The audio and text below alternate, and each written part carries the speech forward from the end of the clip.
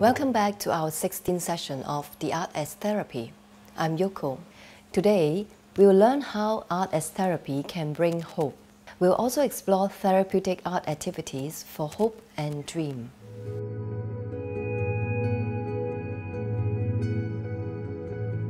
I would like to share with you one important aspect of art. That is, art is an avenue of hope. One of the biggest problems today is that we do not feel strong enough that we are part of a larger community or a larger we.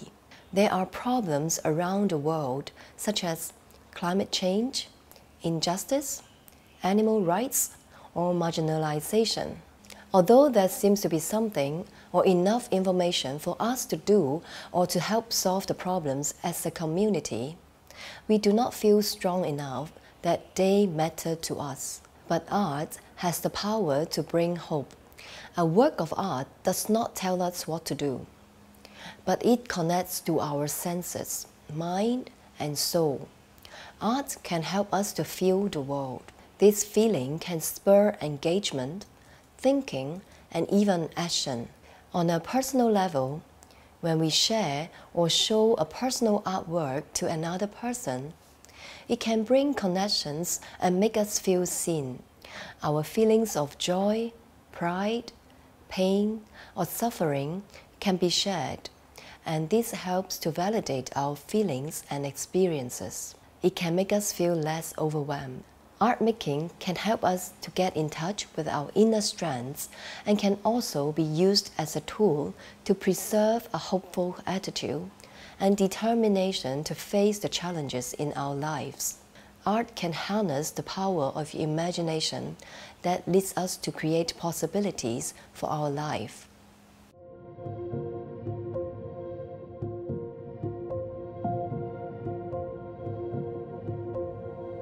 So what we are going to prepare for this activity is very simple.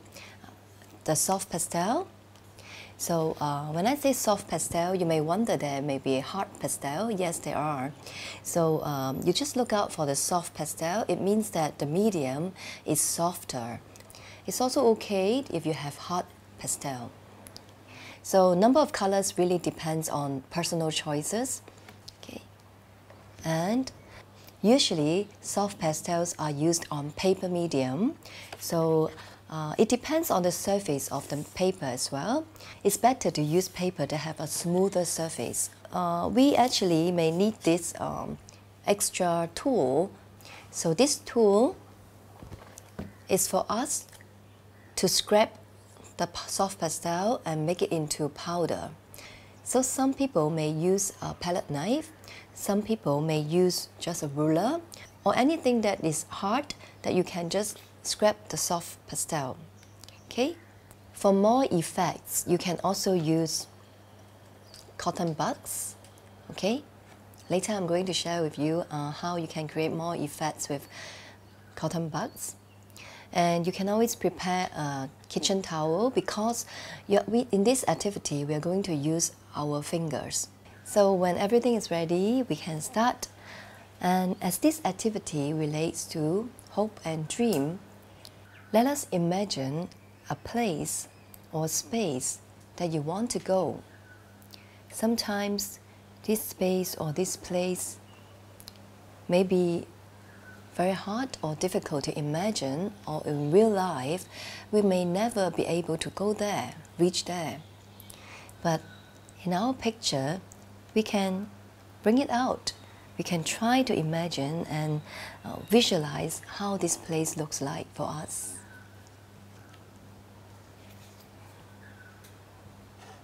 So for soft pastel art, because we are going to use our fingers, it's also good to start with light colors, so then it slowly progresses to the darker colors. In technical sense, it's also because darker colors can cover lighter colors. So it would be good to use lighter colors in the beginning and then you progressively use darker colors.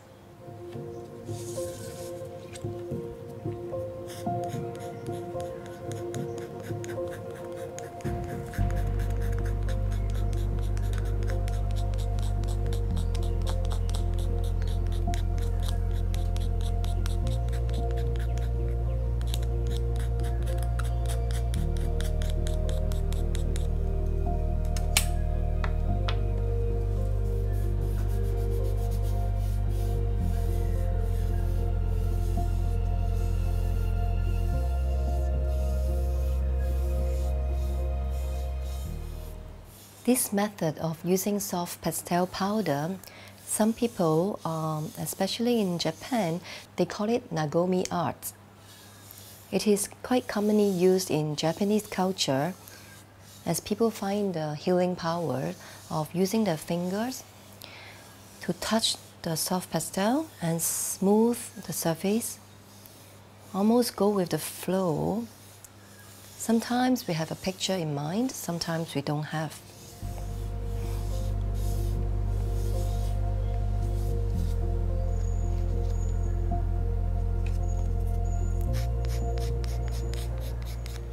So as I'm doing it, I'm imagining a place of comfort.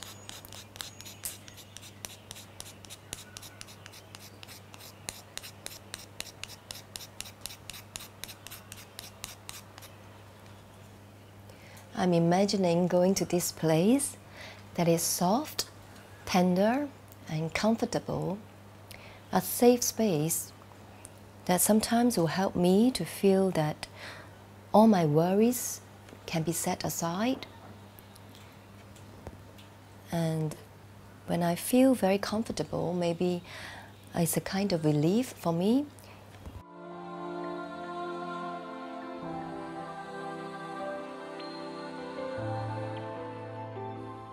So as the image emerges, it looks like the sky. It also looks like the beach near the ocean. There's this very gentle breeze. Maybe I'm walking by the shore. It just reminds me that it's possible sometimes when we feel stuck to find a place that looks like this or that feels like this.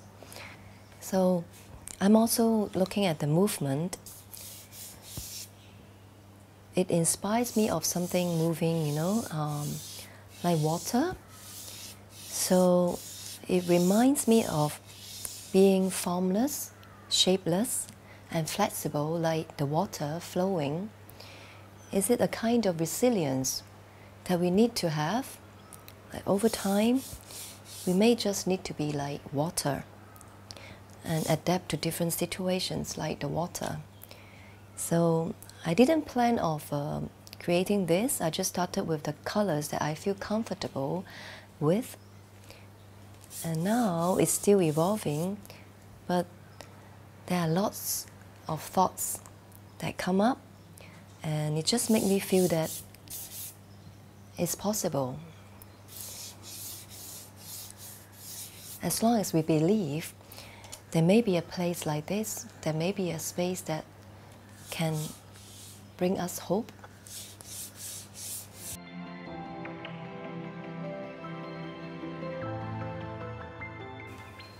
Okay, so let me try with this cotton bud. And first of all, I'm going to scrap some soft pastel powder. Maybe I'll use this red color. And some orange.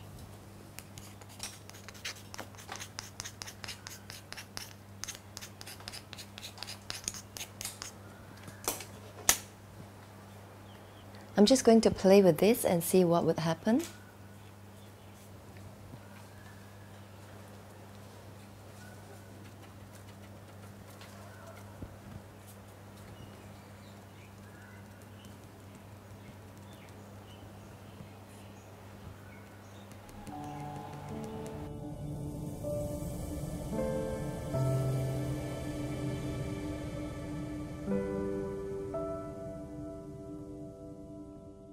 We have come to the end of today's session.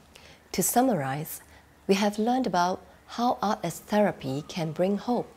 We have also explored therapeutic art activities for hope and dream. I hope you enjoyed the session. See you next time.